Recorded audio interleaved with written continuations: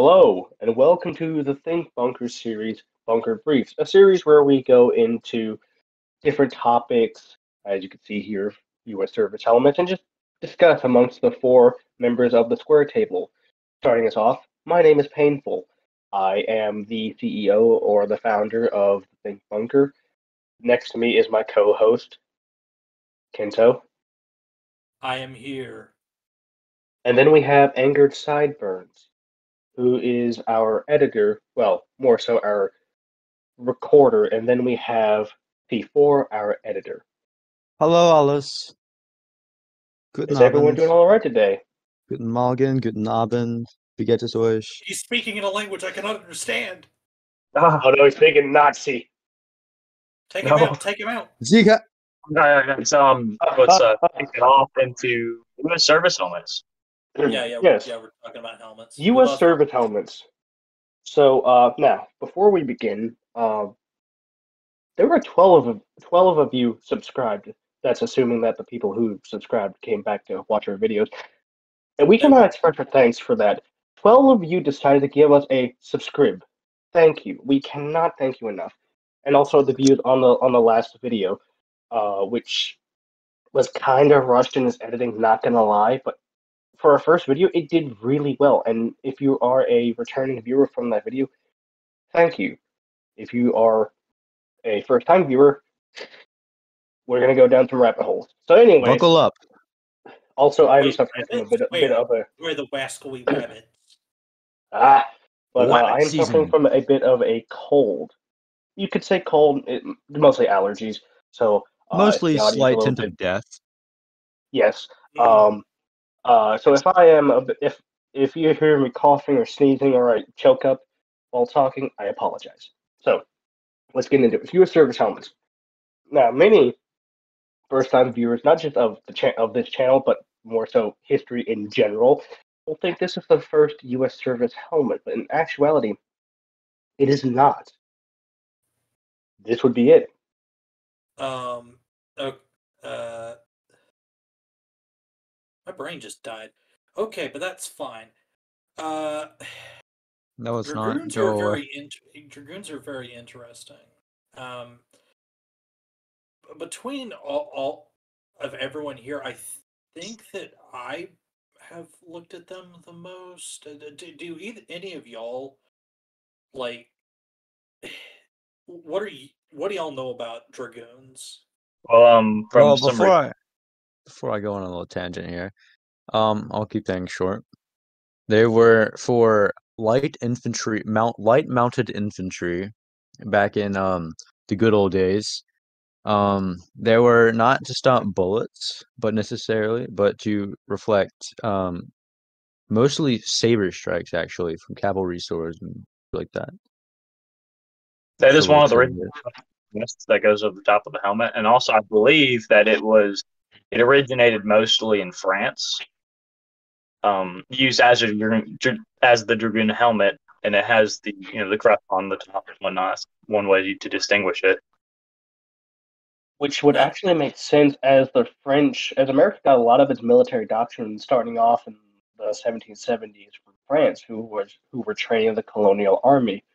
But also, Correct. from my understanding of dragoons, they have different meanings in different countries.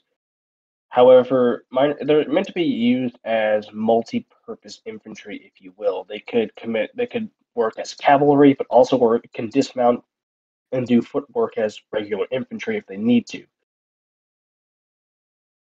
But you probably wouldn't want to use your dragoons like that because these are your cavalrymen. They're trained at least on horseback, so you probably don't want to waste them just like adding them to the end of your line of battle, where it's like, on this flank we have the militia and our really expensive cavalry.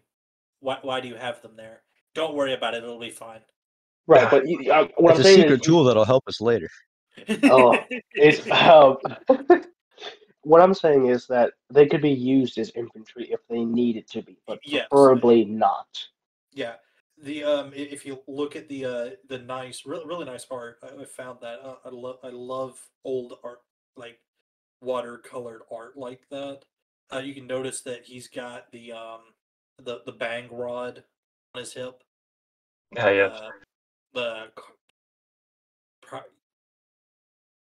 carbine of some sort, or some kind of pistol, or rifle. You could probably just use a standard rifle. Probably would not hit much of anything, but it's better than nothing. The helmet also does a really neat thing of, since you're on a moving animal and the animals tend to sometimes fall over and you are now airborne and rapidly approaching the ground, it also does a nice job of protecting your cranium from the hard rock on the ground that is rapidly approaching your skull. Yeah, Or are understandable. you or is your skull rapidly approaching the rock? It just depends on the perspective. Yeah. The rock I is believe the rock had saying malicious. you fly towards it, and then you're flying towards the rock. It's like a match made in heaven. A Well, very somehow- abusive relationship. That's Ah, perfect. so That's perfect. That's what I want. onto more history. The design for the Dragoon helmet was based on ancient Roman and Greek style helmets, if you look at it, because of the large crest and whatnot. Some of them using not tassels, but hair from animals and whatnot, and a lot of them just having a cone that goes down top the crest. Yes. Yeah. It honestly kind of reminds me of those Roman. I'm trying to think of it. It's the one that with the large feather piece in the middle. Those Roman that Roman helmet. Yeah. Are you talking? Oh, you're talking about the very famous one with the Yeah. broomstick. Yeah. Yep. That one. Not the, because there were a lot of Roman and like Spartan helmets that had the frill was not like a mohawk. It was like just going laterally from Yes. shoulder to shoulder. Which is kind of infuriating when you're trying to look up one particular type of helmet and the only thing you just see is the other one. Yeah. It's rather unfortunate.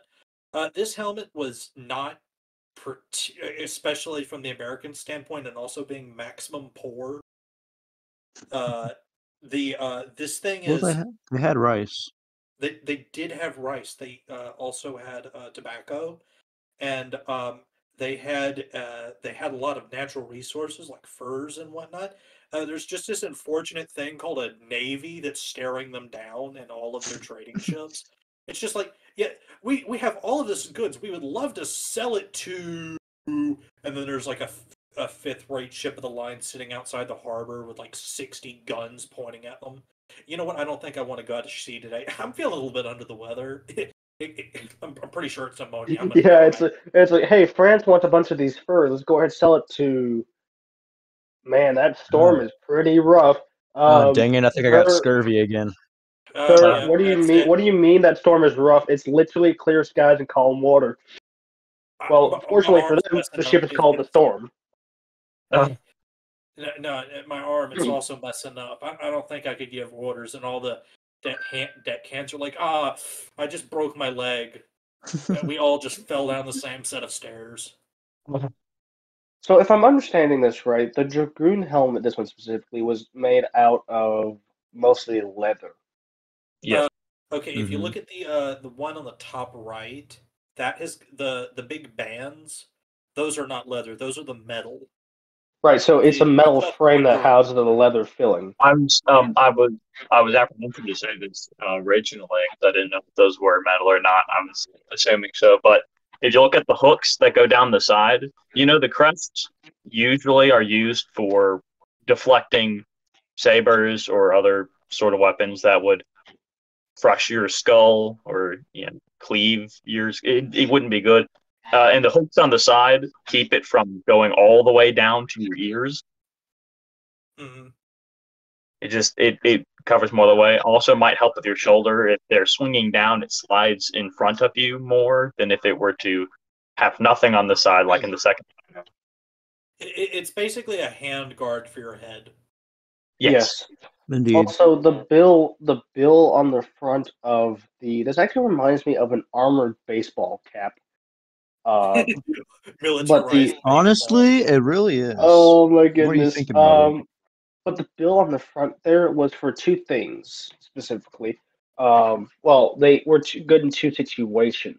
First would be like kind of acting as a sun visor. Cavalry. It was very important that cavalry could see what they were getting ready to charge into, and while riding into battle, could determine whether I might not face down that line of British infantry that just saw me. No, So- no, when you're moving 30 miles an hour on a horse, charging on uneven ground, I don't want to see the ground. In fact, I'm just going to believe in the horse. Like all those movies tell me where they just like they're not looking where the horse rider isn't looking, and they've got their hands stuck up in the air, and the wind is blowing their hair everywhere, and as the Oh my branch is goodness. rapidly approaching them, and it knocks them off the horse, and now they've broken their leg, and they now And- need to get it amputated. And so, so while charging in, imagine it's the evening time and you're facing the west, and the bill could act as a sun visor, so you could look down and be able to see what you're charging at if you're facing the sun. Another thing is saber strikes. If you were in the unfortunate situation of resorting to melee, which I don't think would happen often, and someone took a saber strike swing down towards you, that bill could kind of help protect you against a saber strike. Although I wouldn't imagine it's because I believe the bill's made out of leather, if I'm not mistaken. So I don't think it would help all that much. But Hardened leather could at least cushion partly. If their edge wasn't on perfectly, it would Yeah. probably help Bounce vastly in deflecting, other than just your face. Boing. yeah, that too. Or I the would make if it's that sound, it would probably make a gut wrenching sound of "Oh my gosh, I just almost had my face removed." Oh well. yeah, I mean, Do-do-do-do-do-do-do-do. Yeah, that's hardened leather. And if you imagine, if you look at the image on the top right and slicing down from the straight to the forehead, you have the bill, and then you have the metal braces, and then hardened leather on top of that. Even if they just hit the bill itself, hardened leather I'd imagine could still stop the blade.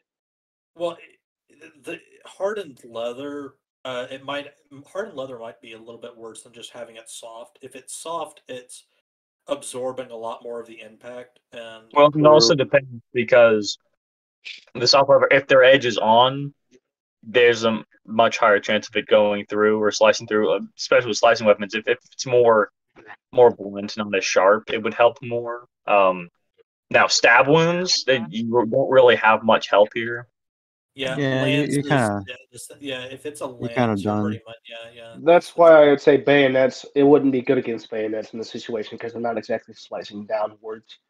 No, the big problem is your legs now, and the horse has now got a bunch of spears pointed at it. Ah, Also function as point blank deleters. Yeah. Oh no, my finger slipped and I hit the bang button. it's more than if more than anything, the bill serves as like a sun visor. Yeah. Yeah, also like a little fashion thing. You could probably use wood. It probably would not, especially for America, would not be any sort of like metal sheet, but some kind of wood insert or just layered leather. So probably like 3 layers just sewn together around the outside, so that it's stiff enough to like hold its place, but it's not so thick that it starts so thin that it starts flopping around, and it looks unprofessional. Yeah. Yeah. Because Now- in the 70s and 80s, it's like, what's more important, having our soldiers dripped out or functionality? The answer is always drip. All the above. Yeah, it's just drip. Absolutely. Like some of the soldiers that were walking around at this time, they were basically glorified Christmas trees. Just paraded around. I love Like, that. Some of these Oh my people, goodness. if the sun bounced off of them wrong, it would just blind the enemy. I love that thing where people like say that- that, oh, the British had red uniforms to to make it to where if they got shot, the blood would mix into the coat and they wouldn't be able to tell that they were shot for morale. I go, that's bullcrap. They're on the ground. Here's the thing. It's the point. First of all, these fellas these fellas in the background here, you wouldn't be able to tell if they're bleeding if you shot them even from this distance. Yeah.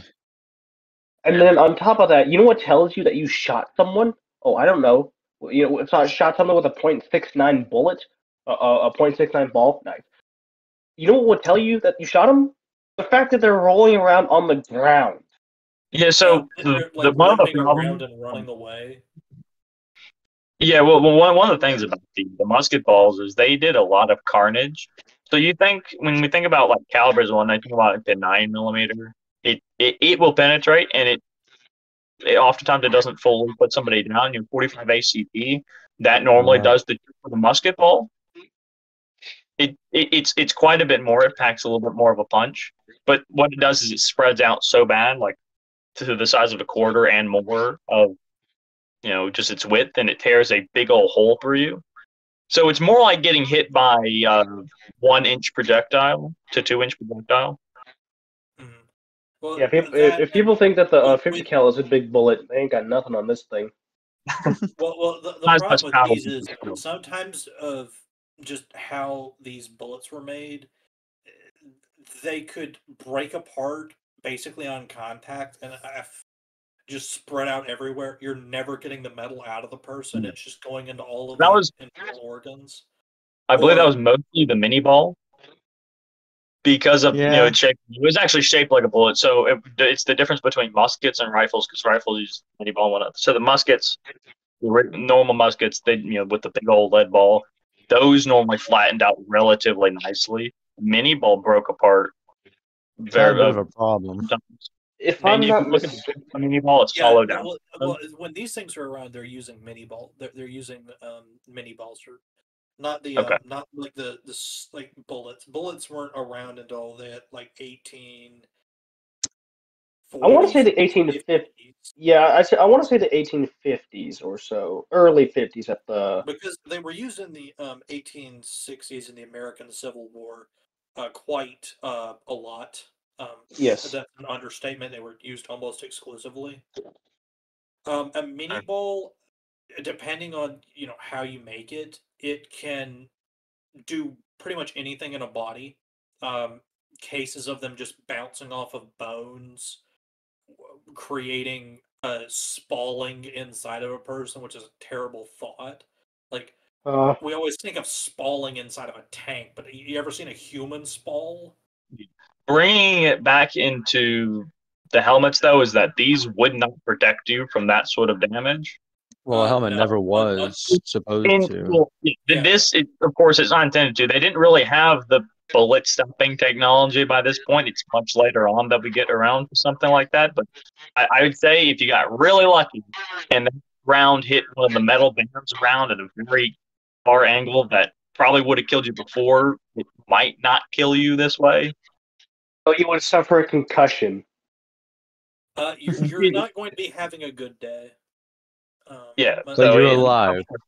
Not designed for that. It's designed to stop sabers and such. And one thing people have a misunderstanding, not just in this helmet, but because, well, not a lot of people know this helmet exists, at least mainstream anyways, but a lot of people assume that helmets are bulletproof. I don't know why, but they do. Well, I mean, it's a large metal bucket that goes in your head.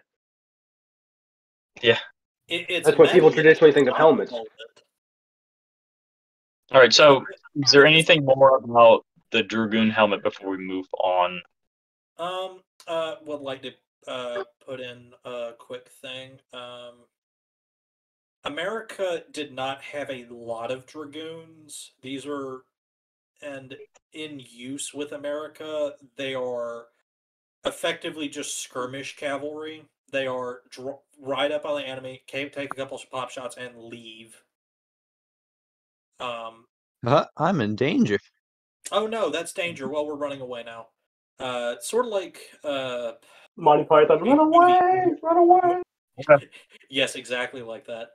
It's kind of like the Patriot, where it's just hit and run tactics. But one notable unit would be Colonel Bland's 1st Virginia Horse of the Continental Line. They got some drip. They are indeed dripped out. Not a, if I remember correctly, it was not like an amazing retinue of service. However, there wasn't a whole lot of that in the American Army to be had. A lot of America's battles were like just random hordes of farmers, like maybe 50 of them, armed to the teeth, just shooting and stuff. But All right. incredibly interesting helmet. It's our first helmet, and we love things that are first. So, are we all okay with moving on now? I think we're okay. I have nothing left to say. Nothing else All left to right. say? Sounds I good. think everything's been pretty well covered here. Yep. All right. Next is the rest of the Wait, we didn't ask IT what his feelings were. No, that's Hey, Gerald. Gerald. Gerald is. Oh no, it's Gerald, George, whoever. We just give him a J name, and it doesn't matter. James. I don't care. Yeah. George name doesn't start with a J. Anyway, Jeremy, he doesn't have a mic. Yeah, Jeremy is like Kenny from South Park. He's just so extremely poor. Anyways, poor Jeremy. Anyways, so on to the rest of the helmets. Yes. Here we go to the American Model 1880 Sun helmet. This is assuming that anyone watching this is just playing games with this in the background, but that also assumes that anyone's watching our video. So that's a miracle. Don't get your hopes too high, mate. Yeah, they're not high at all. Wait, you guys have hopes? I gathered the photos for this glorious diorama that you see before you. My massive editing skills. Nice. And you're going to notice. Literally made a PowerPoint. Yeah, I made a PowerPoint. Bask in my glory. You know the worst part is, that's actually true. This is just straight up a PowerPoint, and I love it. Yeah. See, that's like me. That's you have to think outside the box for memes, and this is mine. This is how to meme with PowerPoint. I think I'm gonna try to kick these off from its origin, like I've done with the other one. So it originated from the Spanish military, and eventually it was adopted by, I believe, the British and possibly the French, and then the U.S. adopted it in the French. The French. Yes. And let's see. It's made out of pith, as the name implies. What exactly is pith? So it's a fibrous material. I don't remember exactly where it comes from. I believe it's the core of certain plants and whatnot. And it was basically made of fiber. So that's the original definition. That's what a real pith helmet would be. But a lot of them were made out of any sort of fibrous material you can get. So this wasn't even made out of leather. It was made by they weaved bamboo as well into the correct shape. So it was just fibrous, overlaid with canvas and sometimes inlaid with metal.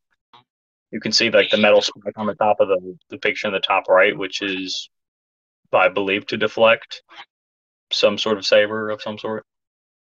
Yes, that is that's an interesting thing to talk about the mystery of the Pickelhaube. The Pickelhaube. Yeah, that's good. Good helmet. So a lot of people, someone may ask,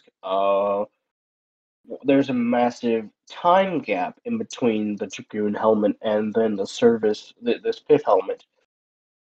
And someone may ask, well, what happened? Did they just use the Dragoon helmet? And if anyone doesn't know history, no, they just use caps, literally wool and cotton caps. If you've seen any, just look up Union, Confederate. They both had pretty much the same uniform that was just dyed a different color, or very similar at the least. And they use cloth caps. Now, you could say that the Dragoon helmet is just a service cap. I still say no because it was purpose designed to protect your head against something. The reason why regular infantry weren't really given helmets was because, you fall down, you fall down. It was statistically rare to die from hitting your head on something. However, you know, helmets are meant to protect, and so a lot of cavalry just didn't, or infantry didn't have helmets. Yeah, because you're not protecting much with a helmet from 18 18 1800s and 1700s. You're not protecting against much. Um, like a helmet is expensive for an army. You're asking to put a lot of money into these helmets, and they are, aren't protecting for much. The area of protection is not even your face, which is where you're going to get shot in because you're going to be facing your enemy. So I think we failed to mention its real main purpose. If you would note the name Sun Helmet, would anyone like to expound upon that? Yeah, I can jump on that. So the idea of the Sun Helmet was you want, if you did have a soldier who wanted some type of head protection, your options are quite limited. It's either a hat or helmet, or your hair. And helmets and certain hats in these environments get very, very hot and uncomfortable to wear. However, Indeed, they do. these pith helmets were very thermodynamically. They were better at transferring heat away from your head, keeping you nice and cool in a lot of these tropical environments where a lot of these colonial forces from Europe and America are fighting. One of them being the Spanish American War, where you see the Rough Riders charging up the hill. In the Oh, I'm background, you'll notice seeing. that you see that none of them have a helmet, but why I included is it was a conflict at that time that America was involved in. Um, around this time, with helmets like these, apparently they did have them around. No one took any pictures of them or drew anyone with them on. They'd rather just give them like cowboy hats. So, Which Ford, you have something that you're going to say? No, I don't have anything at the moment. I don't No. actually know too much about these helmets, so I'm listening. Okay. um, One thing I was going to say is another big purpose for the Sun Helmet was to protect from rain as well.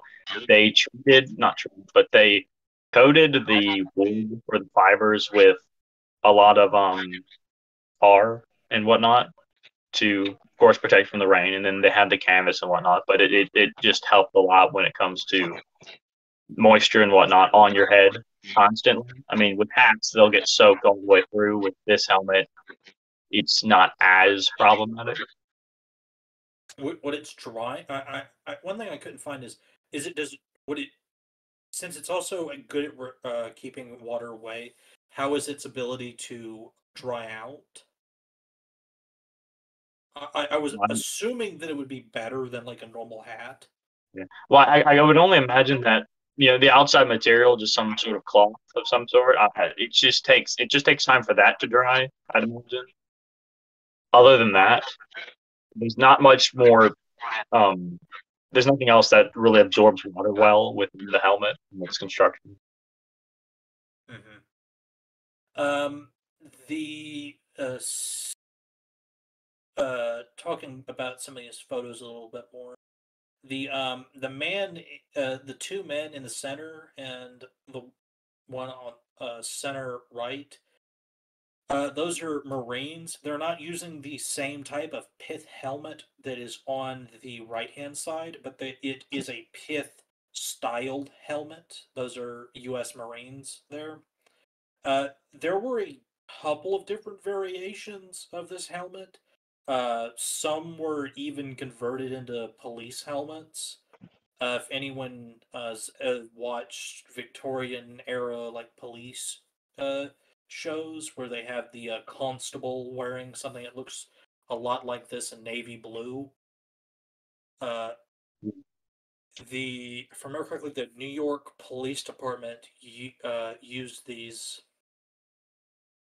for their police officers at some point. If I And remember. I've forgotten until recent, like how much the pistol helmet's been displayed in media in general, or how it's been used a lot. I'd say in a lot of shows, like for Britain and whatnot, different things from that time, when they were to take place in that time, recording and whatnot. A lot of them have these helmets. I don't even see like any.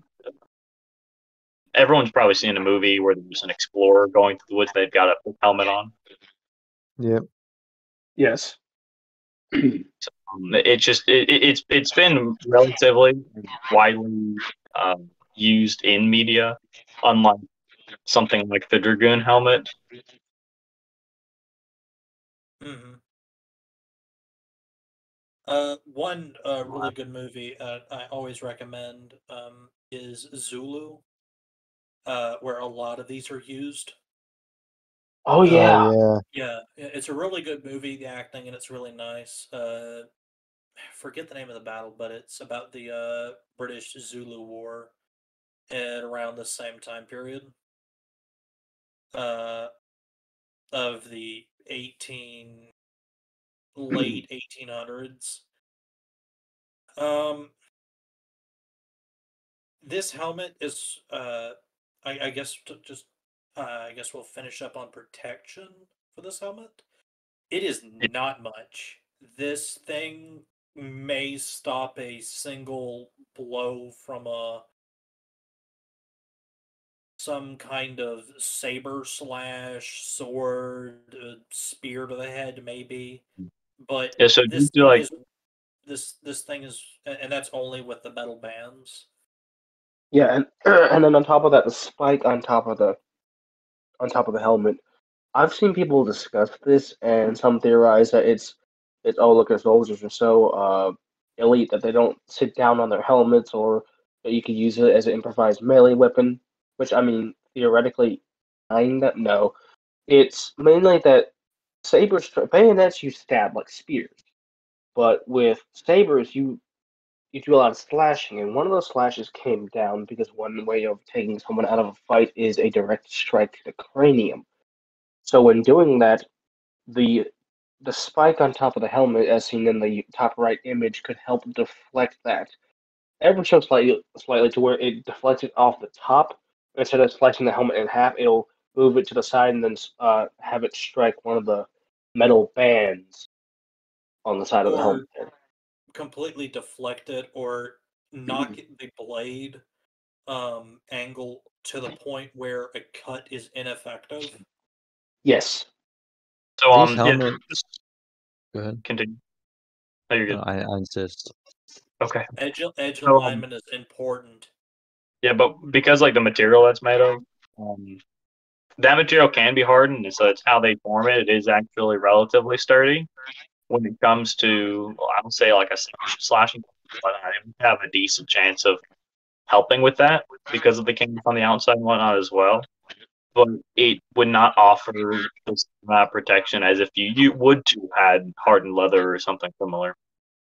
Yeah. So Or these just extra metal. helmets were more like a mother putting a band-aid on a child's little cut.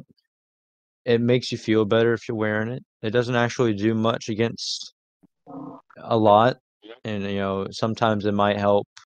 It's like dirt getting in your cut. It might deflect a little bit of that, but eventually it's going to get in one day. So these helmets are more of a feel-good solution instead of a protection. Yeah. Yeah. Well, Yeah. it also you can use it outside of its intended purpose, which would be for protecting you against the sun. Yes. Yes, much like the dirt getting into the child's wounds is much like the IRS invading my house. What? Ah. That's another. Tropical environments are horrendous for troop movement. A lot of people think of like Mother Winter. The tropics are terrible. Places The like tropics, Cuba at this the time. jungles. Africa, Southeast Asia. These places are absolute like swamps. Anywhere You without have a some They experience have in Southeast Asia, just Mhm, a particular war in the mhm. 60s. Anyways, Uh, the, the so heat stroke is a very real possibility and is rampant. Losing soldiers to heat and exhaustion and dehydration is something you would rather avoid. You'd rather avoid the attrition of these environments, and this was a solution. A lot of the times it was really light help hats, um, or just going hatless, or and just like basic sun protection was good at getting the sun off of you, putting a little bit of shade on you. But some of them are uncomfortable, and this was the solution. Uh, I guess on the final point of protection, so it's not great at It's not great, but not terribly bad at melee protection. It's really nice for combating the elements, but against firearms, this is an absolute no-no. Pistols are probably still going to go in this thing quite easily. yes, Rifles are 100% going in one side and out the other. your skull will cease to exist. These aren't the Marines that we know now, where they eat crayons and their favorite color is rainbow. I actually want, unironically, a standard issue pack of Marine Corps crayons just to see what all the hype is. good stuff. It's good But stuff. all in all, this helmet here is certainly a helmet of all time. Yes, it's a very iconic helmet. Very unique and an interesting solution.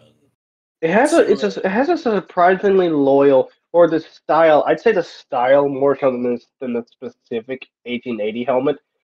It has a pretty decent following for not being a very mainstream helmet. How Right? is the Pith helmet fandom doing? Not too I think great it died a recently, while actually. ago. Not too great. Yeah. I think it died. Not died, but I think it kind of tapered down around the early 2000s. Fell off in 1912. Ah, I think it died off a Everyone, little further than that. the Pith helmet fandom is dying. We need your support. these are the members of the Piss Helmet community. The This only list is thing incomplete. You can help by expanding it. the only thing keeping that Pith helmet outside of stuff like the iconic police officer, a lot of colonial Victorian era stuff, it is literally just the Pickelhaube. It is the only thing keeping this thing like on the table. And the Pickelhaube, uh, for those we're saying this and we don't have a single reference. I don't think we've explained what that is. It is a German pith helmet that was used in World War One that has a spike on it that everyone simultaneously likes but doesn't know what it does. So funny because it was like for that helmet specifically at the time period in which um, it was in service at a time in which most people did not have a helmet in service. Most people at that point they did not have a helmet at all, and for some odd, terrible reason, the Germans just had it. Well, see, Well, every time I see they this helmet, right, for some reason, every time I see the pickle helmet, I'm reminded of a certain comedy movie, and it is like really low budget. It's a really old movie, and it's about these people going across the country in their own little flying machines or whatever. And there's this one German dude who's in this race, and he flies a little hot air balloon. And there's this one scene in the movie where he stands up and his pickle halva pokes a hole in the hot air balloon and he crashes. And it's like the funniest thing as a kid. And so every time I see the pickle halva, I think of this German dude picking up from a hot air balloon and just falling flat. The worst part is, as soon as you said hot air balloon, I knew exactly where that joke was going. I think I know the thing. I know It's that a there really was old, That low-budget movie. that would absolutely be in a Hanna-Barbera cartoon. It was No, so I funny. think there was there was like it was like a race around the world by like all Yes. these scientists. Uh-huh. Okay, and it's not the one where it's around the world in 80 days or 90 days. It's not that movie.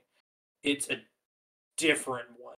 There's I like know people that. from all different countries like racing in Yeah. their homemade planes or whatever. the, It was the what you got? funniest movie as a kid. So, anyways, the Pip helmet overall was a great design. However, as you'll see, helmet development and the American helmet, funnily enough, you could call us freedom booze, but I'd say otherwise.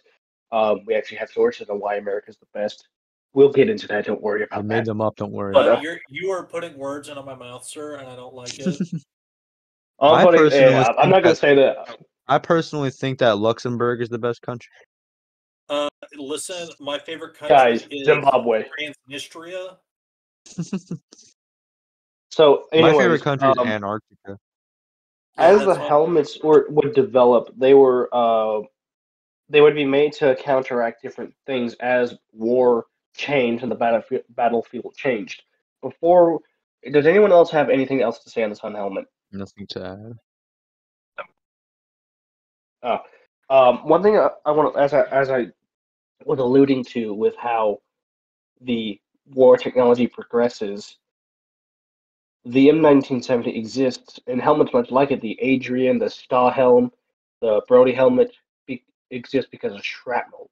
When cannons went from just solid lead balls and sometimes high explosive balls, and they turned more into artillery shells, being able to specifically design to throw shrapnel even farther. Your mesh your mesh, you could say, fibrous helmet wasn't exactly, that could barely stop a poke from a bayonet or a sword. Became a bit obsolete whenever shrapnel started existing much in the First World War. It's not exactly fun to lose a lot of soldiers when an artillery shell that strikes about a couple yards away from them that wouldn't kill them if they had a metal helmet, but just careens through their skull because they had a helmet that was made out of, well, fiber. Yeah, minor. A slight unconscious moment. They all went to sleep. They'll be up in a few minutes.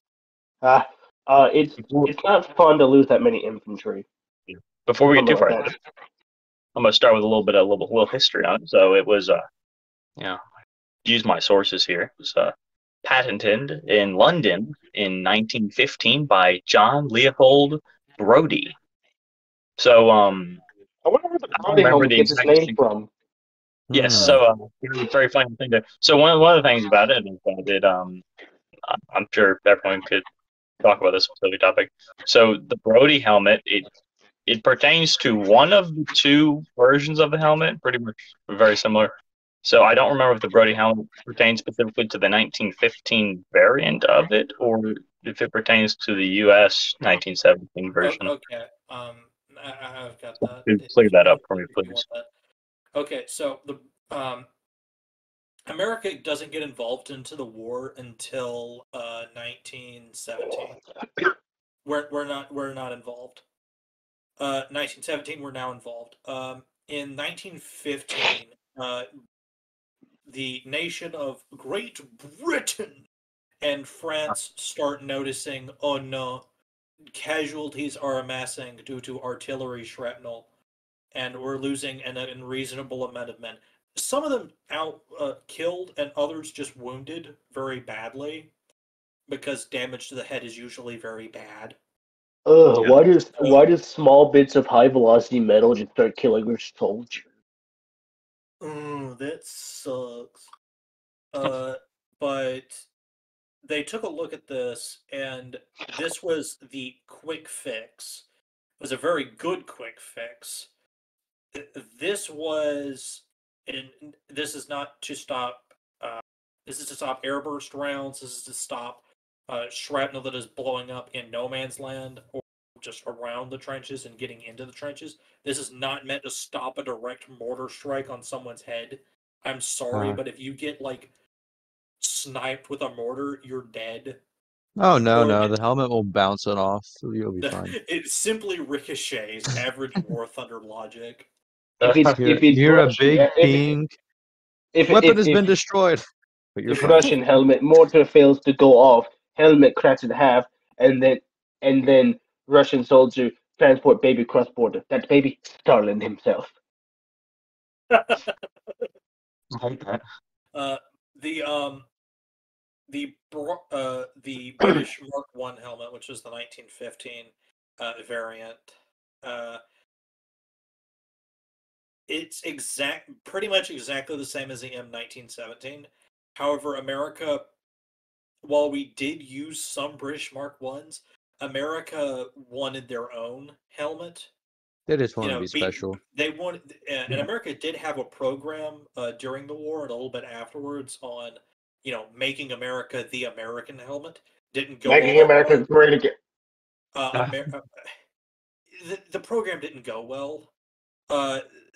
There were rampant complaints between the developers and the department of, it looks too much like this one. It looks too much like this one. No, it doesn't comfortable. It falls off.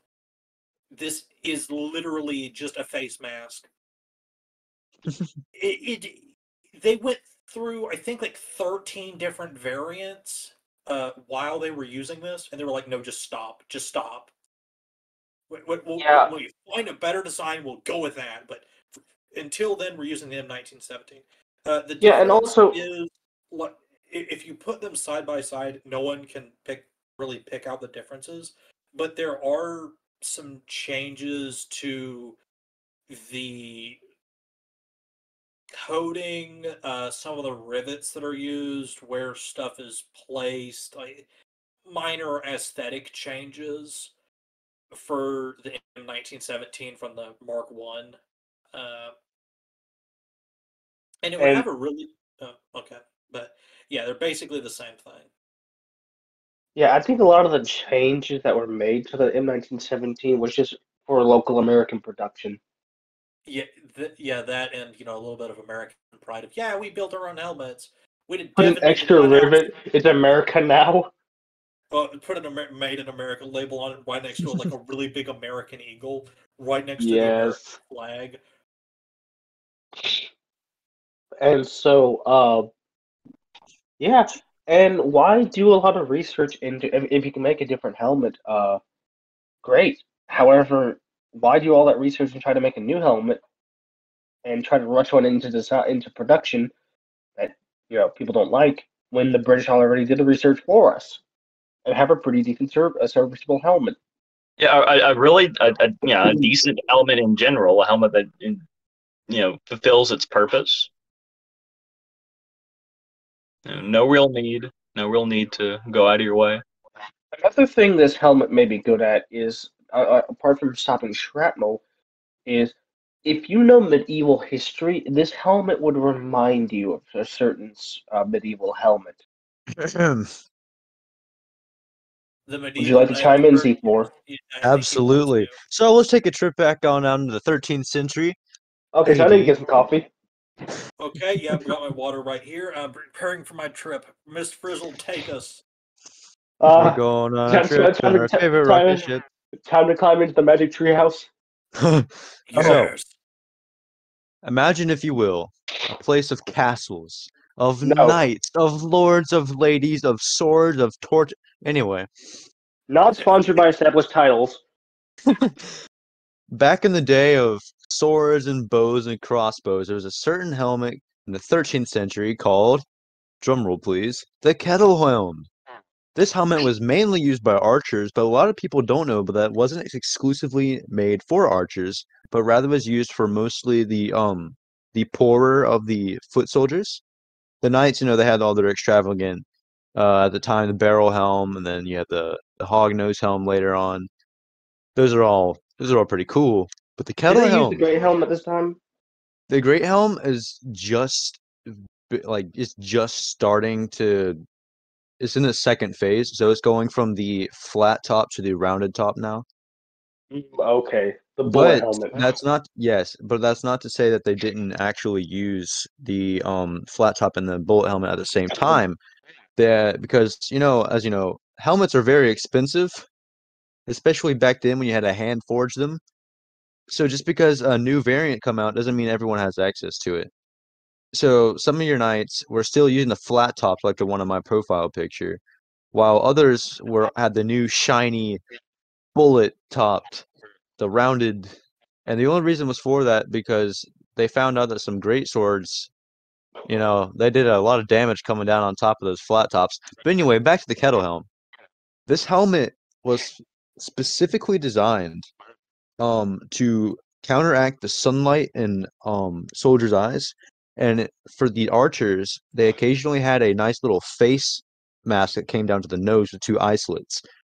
So when they were aiming, when they're drawing their bow, they could see just barely where their bow was aiming and still have the sun completely out of their eyes.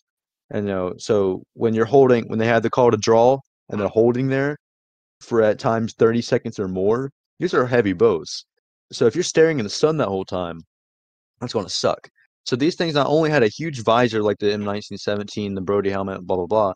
They not only had a huge visor to protect you from the sun, but also they had a nice little face mask they could flip down to, counteract the sunlight too. It was also good on the foot soldiers who were ahead of the archers when they got into big melee battles. These little face masks actually did a lot to protect their faces because it's kind of very hard to direct a heavy sword in a single area.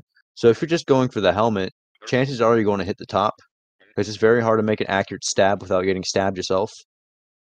I speak from experience. I am a fencer. But yeah, so the kettle helms were actually a really effective design, and most people diss on them like, oh no, these are only archer helmets. No, shut up. They're not only archer helmets. They were actually widely used by foot soldiers and archers alike. So that's my little Right. tangent about the kettle helm. Is there any Shadow questions about verse- that? Great. Yeah, no. So we're- Shadowversity did a very good video on this just recently, actually. Well, it's posted to Shadowversity, but you guys test out the I guess you could say the protection of each helmet. And one of the things they note about the kettle helm is that when someone goes to slash you with their weapon of choice, soldiers would instinctively duck their heads, try to because anyone instinctively when someone goes to punch you or to hit you over the head, you duck your head, right? Kind of tuck your head to your shoulders, but you look down, right? Well, the kettle helm was kind of designed with that in mind as well, where it created a much when they look down a much larger surface. So when they struck that, although it rang like like a musical instrument a brass musical instrument in your ears, a tambourine or something like that. No, If wait, you no. hear that ringing sound in your head, you're still alive. Correct. Yeah. And so it allows you to respond, and it's a decently good helmet. So the reason why I mentioned that, also the Brody, not the Brody, the kettle helm was a very good helmet as well at that time because it made sense. Your elite frontline units had the more protective, heavier armor and heavier helmets, but the troops further back or the troops defending an area having lighter armor and these kettle helms, Especially the poorer people.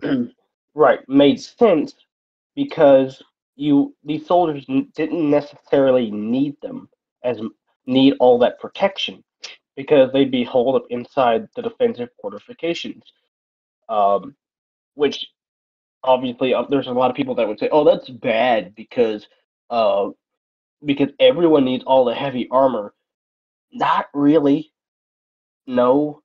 No, give the peasant 50 pounds of armor. It's like what Go fight for your country, my brother. it's like what a certain a certain YouTube historian put out in his firearms video saying that, oh, the U.S. wasn't all that. The U.S. didn't supply everyone with M1 Garands or BARs. Some still had 1903s. Yeah, because not all of them were frontline infantry. You know, Not all of them were So important infantry. right. yes. A lot So of them were logistics and desk clerks, headquarters battalion, artillery. yes. Going back to World War One now, the M1917, parallel to what Existence said about ducking your head, same thing applies to massive explosions. You generally flinch and duck your head, and these nice little wide brims protected that shrapnel that would be entering your forehead area. And then also your bayonet attacks as well. Because Indeed. now I said that previously that bayonets were you'd stab forward like a spear, but not in World War One. They had blades that were more slicing, knives essentially. However, another reason why I said it is because a lot of times if you're being attacked, the Germans in this case would be striking down at you either with their shovel, their bayonet, or their in their hand or the bayonet on the end of their rifle. They'd be striking down into the trench. So that's where actually overhead protection would be very useful against bayonets. Mm-hmm. Well, I think touch on something, bullet protection and whatnot, which it's not designed for. So of course it's not the best at that. Which of course a grazing shot could, of course, bounce off. But anything more than that, and you'll probably get your S calibers increased, and bullets began to be more, more stopping power. It becomes more difficult to stop nothing but a piece of like pressed steel. Mm-hmm. Yes. And especially since these things are one of the parts when Britain was making the original Brodie helmet was that they needed to arm a ton of men extremely quickly. So the emphasis was not on making these things out of the greatest material ever. The material in this, in a metallurgical stance, is very poor initially, and it never really improves because it doesn't need to be much more. It just needs to be a firm metal that is more likely to bend than break. Strong enough to cook out of. Yeah, strong enough to cook out of, strong enough to beat it over someone's head, and strong enough to absorb shrapnel from certain your enemy's artillery pieces. That's another something I'd like The to. 420 millimeter cannons. Yeah, direct fire. It's meant to just negate the damage. The First World War is one of the first wars where you are seeing an insane amount of artillery pieces of all calibers being used, from lighter, what could basically be described as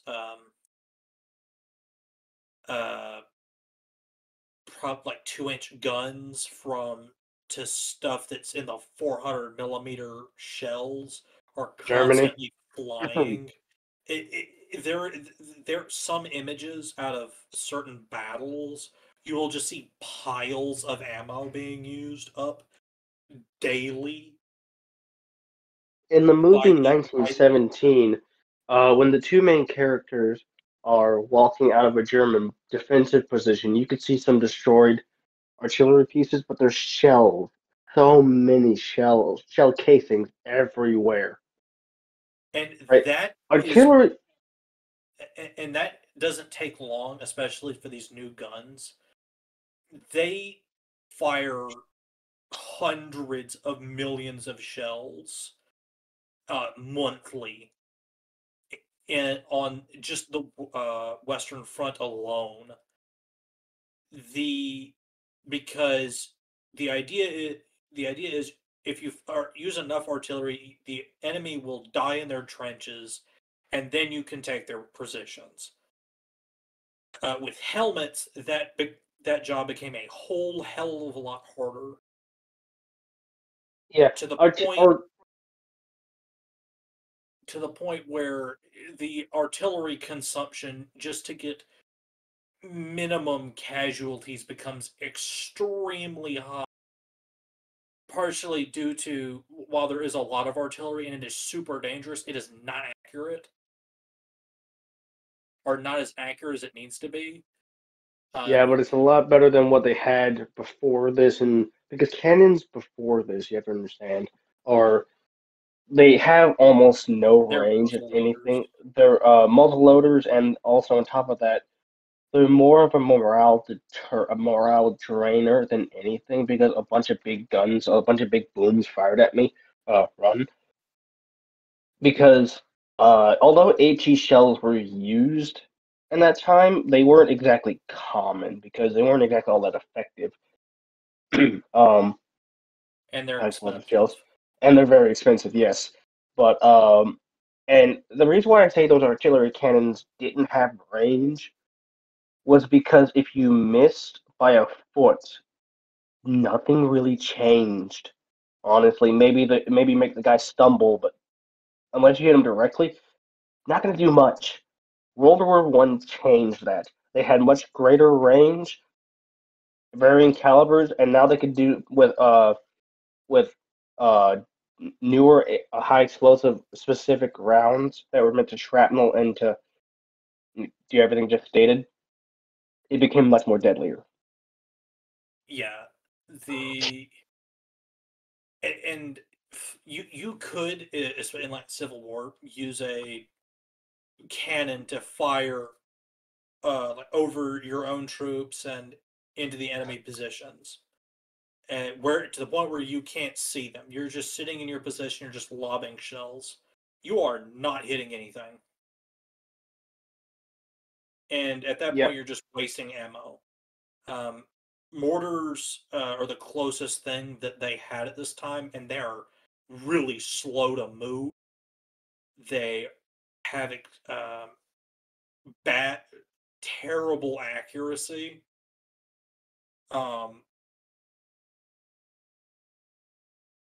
And are really only useful for firing it at closer ranges, except for the very large mortars, into positions like small forts or entrenched enemies, not field Yeah, battles. the artillery at this point didn't have much threats of counter battery, although that did happen sometimes. Your cannons were only in range to fire at the enemy position and out of range for the enemy's artillery. Because you don't want to take your artillery into their artillery. Right. But by the time you put your artillery into their artillery, you're pretty much close to the front lines, and snipers are a bit of an issue. And their artillery is shooting at you, their infantry is shooting at you. It's all in all not a good time. Yes. So that's why this exists, and that's why it's important, and it's a very nice helmet. Yes. For its purpose, it did exceptional. Yeah. Oh yeah. The British used it all the way through the Second World War. America even used it for A little bit. majority of The 1930s during the Depression. yeah. It even had a service in World War II in the Philippines.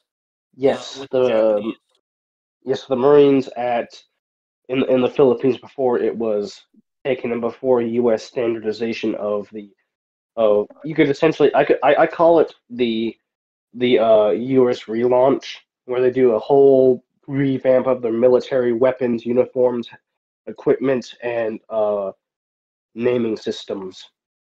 We'll get into that. Don't worry about that. That's another brief. Yes. But this helmet would also see service in a lot of other countries, even beyond the Second World War, who were really, really wanting new equipment, but did not want to buy brand new helmets, and were like, "Can we please get old stuff, please? We are poor." Literally hand me downs. Hmm. I think Indeed. that's all I have on this helmet. I have for nothing this- to add. For this I'm good brief. here. Sideburns, you have anything to add? I think we're good. We're good. Oh, I just remembered something. This is a Too very late. trippy helmet. Very trippy. Oh yes. It is Very kind of stylish. As you can see from the picture in the very middle. Yeah, He's look at very that. stylish. Look Dude, at look that at that smile. Look at that Colgate smile. That man brushes every day. And then in the bottom right, that the guy with that Brody helmet's like looking at the younger subordinate like this new generation. Bro, They don't know what's good. They don't know the Bro, good back in stuff. my days we had muddy trenches. Look at you and your armor support and your cast. we had a weather balloon and inaccurate artillery that sometimes hit us. And then we and then a two-winged plane that could barely go above what nowadays stalling speed. You young kids don't know anything. Anyways, so that's all we have. We'll move on to our final helmet for tonight. Oh, Maybe. Maybe Oh. we're taking actually a really good time. I think we've got time for it. Yeah. Maybe. Does someone have a stopwatch on it? stopwatch. What do you mean? I'm just Um, looking at my clock. Recording Yeah, I'm time. looking. Who here is using like a normal like wind up clock? I have one from 1913, actually. Oh, nice. Okay. Well, we So need to use anyways- that one. It's more accurate than this stupid technology. Moving on to the next helmet. All right. 1915 Adrian. So, fun thing about this helmet, due to the lack of a helmet at the beginning of World War One, it was born out of necessity because of the loss of a couple guys due to shrapnel and whatnot, or just random deaths and whatnot in the battles and all that. A series of unfortunate events. It was, as you can see, the flag in the very center of the screen shows us it was a French design helmet designed in 1950, I believe, by Avert your eyes, children. Adrian. Uh, Yeah, some French guy. I think his name was Adrian. Yeah, you cut out. Okay, so Sideburns, you did cut out. I don't know if you're back. Where did I leave off on? You were talking about why the helmet is named Adrian. Oh yes, it was it was a French helmet, of course, designed by Auguste Louis Adrien in 1950, I believe. Does that mean the designer of the M1917, his name was 1917? Yes. Okay, I'll see myself out. that was not the designer, because this wasn't an original design. This is a copyright. This is a copy of the Parisian World War One fire department helmets. But you can see how closely it resembles both, I'd say, the pith helmet and the M1917 in its design. Kinda, but it is literally their fire department's helmet. Yeah.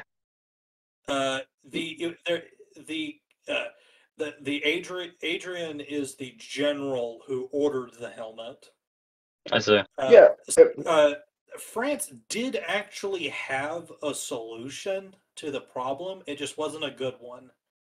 If I'm not mistaken, the French doctrine behind this helmet specifically was that their fire department would wear these helmets, obviously, to protect their head against falling debris. And since artillery had become a lot more deadlier, raining shrapnel and debris down on your head, they figured these helmets would be perfect to protect their soldiers' heads from, flying wood or rock and whatnot.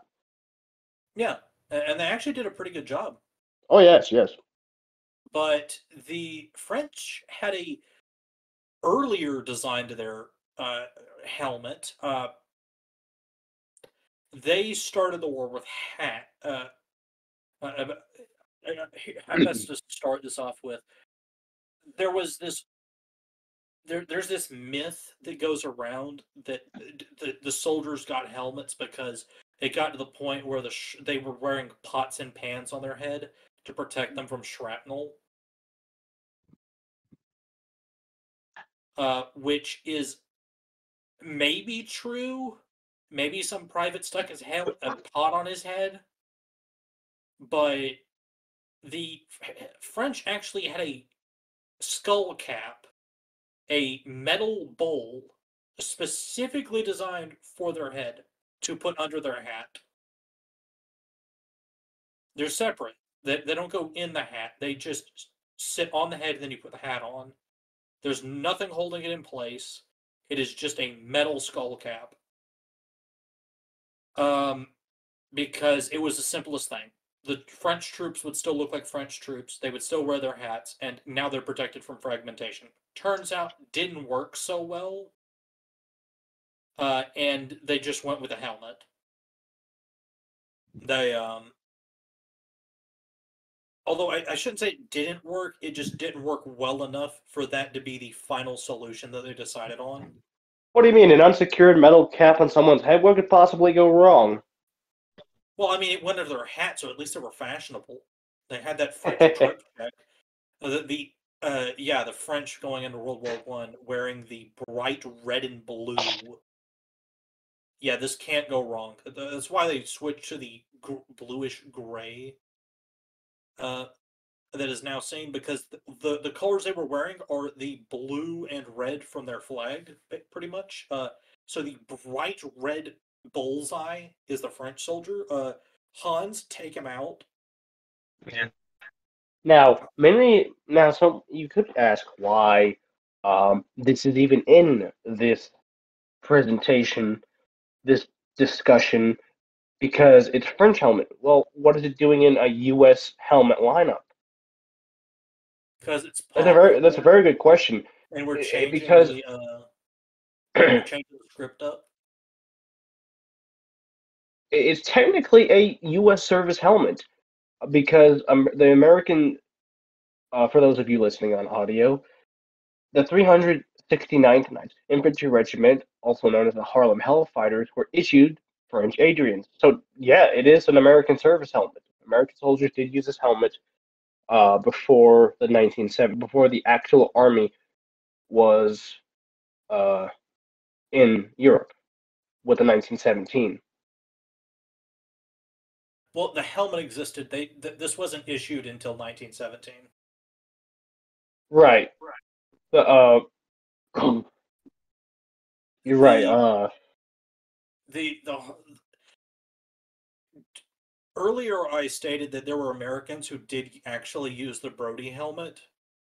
That is because they needed a helmet quickly, and some surplus helmets were available from the British and the French. So I'm going to borrow those. And since the unit in this case was a separate black unit, the units were separated by race at that time. So it wasn't like they get the cruddy French helmet. It was just that unit got the French helmet. And they just all happened to look like that. Yeah. A funny thing about that, Woodrow Wilson said that our country is divided racially. So let's go ahead and send our boys to go fight overseas against another country to unite them. Yes, let's kill our soldiers to unite them. Perfect. Yes, and we will not stick them in the same units. We will stick them in totally separate units. Yeah, one thing I love about that is that France was having issues because the Battle of the Somme, I believe, is a great example of just the stuffy officers just being just retarded because the French soldiers, especially the French, took so many losses because the officers had a bit of a doctrine like Soviet Order 223, I believe it was, where it's not one step back, and they just push the soldiers into machine gun fire constantly. It's, can we get some artillery? Can we get some support? Nope, just run into the machine gun. Just run in there and expect it to the point where French soldiers in some sectors started rebelling and killed their officers, started officer fragging because of how many losses they were taking. France wasn't recovering from that too well at the short amount of time they needed to. So they went to America and begged them for support. Wilson said, "Okay," because again, let's unite the boys by sending them off to war, and was perfectly fine with just putting a bunch of American soldiers under the command of French generals, the same ones who got so many French soldiers killed. But uh, This can't backfire when we have three separate nations worth of generals with intermingled units. This can't end poorly. thankfully, General Sideburns, you said something? I said, what could go wrong? Nothing. This is an excellent plan. Yeah, as if the French officer corps just didn't just learn about what could go wrong. General Pershing of the United States, fortunately, had had the mental capacity that apparently the French generals didn't have. As Laserpig would put it, the French had a similar problem to Britain in the officer corps. Laserpig put it, their officer corps was stuffed full of inbred, rich, posh layabouts. So, but in America, it kind of wasn't the same. They had more competent generals, and Pershing said, "No, that's bullcrap," and would change things up in order to, I don't know, a very new concept, save some soldiers' lives. No, that's ludicrous. So, anyways, that is. Does anyone else have anything else to say on the Adrian? Not here. Yes. C4, you go first. No, I said not here. Oh, I thought you said here. Nah. Okay, well, then I will take the final stand. Huzzah! What is Standing here. No. I realize the copyrights are coming for me. No. But Anyways, continue. this helmet gets a bad rap, and it honestly doesn't deserve it. Well, it's French, so there you go. Yeah, it's honestly French, so kind of like F tier on the tier list. Where we actually have a tier list, being just like on my wall. It's the Adrian's just on the bottom. It's not even on the tier list. It's just on the floor. It's in the trash can. No, it doesn't deserve to be in the trash can. It would defile the trash can. Anyways, your point? No, this helmet was a fine helmet. Outside of the French generals being kind of stupid, and no, not kind of stupid, like really, really, really freaking stupid, this helmet is fine. The U.S. servicemen who used it, to my knowledge, didn't really complain about it. While there are things that are French, like that one French light machine gun that was known for the constant jamming, this thing is very simple. It is effective at its job. It's just not it gets a lot of hate, mostly just because it's French, and that's it. Kind of accurate. Kind of unfortunate because it's kind of fair because it's French. Yeah, well, yeah, it is. But there are good designs that some of them had. But a lot of these minor nations are major nations that do terribly, and all of their equipment is just unilaterally labeled as garbage, F tier. But in this case, I don't believe that stands. It's made out of basically the same material as the Brody helmets, the M1917, and the Stahl. Yeah, the Stahlhelm. I think I confused myself there for a second.